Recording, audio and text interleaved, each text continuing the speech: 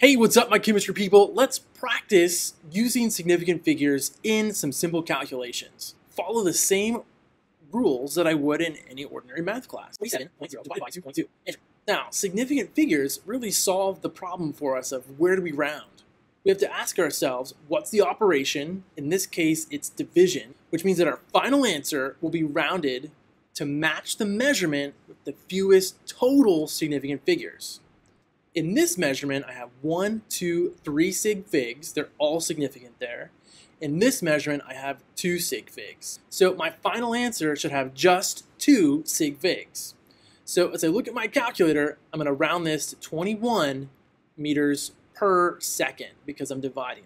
Now, in this example, it's the same rule as division. You look at your measurements. Your final answer is going to match the measurement with the fewest total significant figures. So look at my first measurement, only these two are significant. So this one has 2 sig figs. In my second measurement, only these two are significant, also 2 sig figs. So my final answer should have just 2 significant figures. I jump over to my calculator, 0.0050 times 0.042.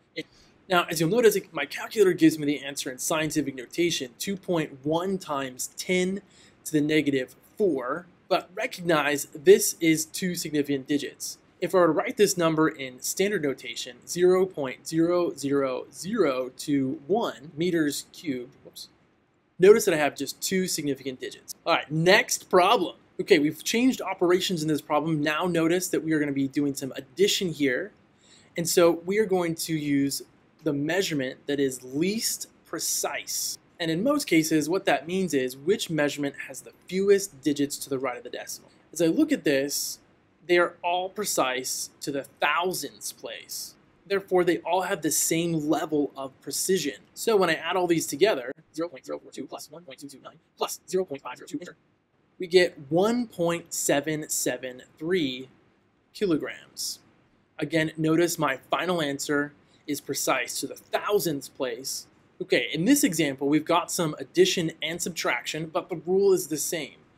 Our final answer has to match the measurement that is least precise. As I look at this, my first measurement is only precise to the tens place.